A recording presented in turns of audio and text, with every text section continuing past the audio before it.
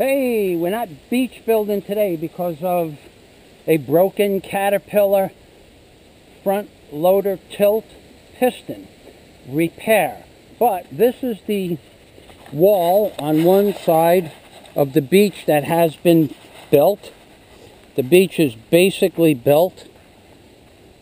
And where that black tarpaulin is, that is going to be an area with a big flat rock on it where you can sit down and have drinks once the beach sand is in. Now that's the existing wall, and this is our new wall, which looks almost similar. Rock is rock, and we all know that these rocks were free. Even the base rocks were free, so basically we have free base rocks that were for free, as opposed to paid rocks.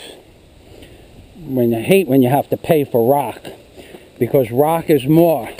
Now this is the spoil pile, as is that the spoil pile, and that's what we broke the piston pushing. But it broke because it was 17 years old. So this is the field repair coming up.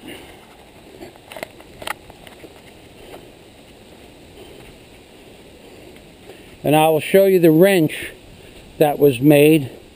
This is some of the tools. This is my little work area next to the piston that had to be removed. Now this is the interesting part. Notice this wrench.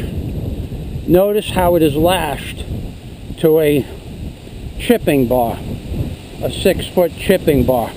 And I will give you a better shot at this by flipping over the wrench.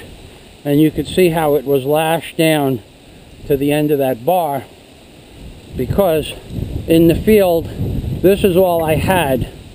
I didn't have a pipe and a 4-foot wrench. Now this is the piston cylinder. This is the piston rod. This is the piston rod end inside there. In order to get this piston rod end and the plunger that goes on this side off, here's what we had to do.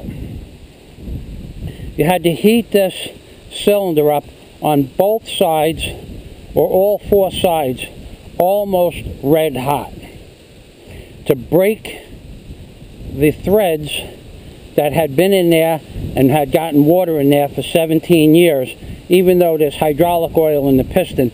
Whoever put the piston together did not, and I repeat, did not use Never-Seez, which they should have. They should do that when they put the piston together right from the manufacturing.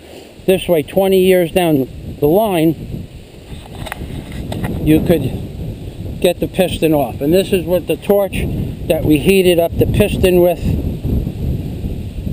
on 1, 2, 3, 4 sides. And then we put our infield wrench that's lashed down to the bar on there, and a man actually hung on the bar with 200 pounds of weight at the end of the 6-foot bar in order to get this piston rod end cap off.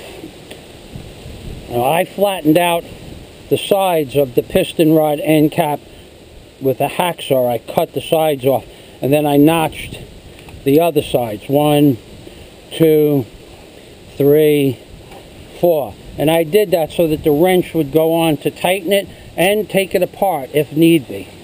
However, if you'll notice, there are holes drilled about every 1.5 inches around the perimeter. Those holes are to hold this wiper seal in place, because originally they use a special glue, but after 17 years you lose a few thousandths of metal, and sometimes the glue pops off. So you sand this surface down, clean it with acetone or starting fluid. You place the seal in there with the goop, and then you take one of these self-tapping screws that I made special washers out of stainless steel for, and you put them in to those holes and they will hold down that wiper seal. And then naturally you just put your plunger, this is the plunger, you put your plunger parts back together, and then you put this on the end of the piston rod, and then you put the nut and the bolt and washer on this side. So as you can see, we're doing a field repair out in the field, and it's been raining for 3 days. So I want to show you this mud that we're working with. I am working around. It just stopped raining, so I figured I would take a little video. This is the mud. I have to get a running start from the street to get down this driveway through this mud. So here we are in downtown Key Largo beach building, and this is Michael Fazio, the beach builder / hydraulic piston repair guy.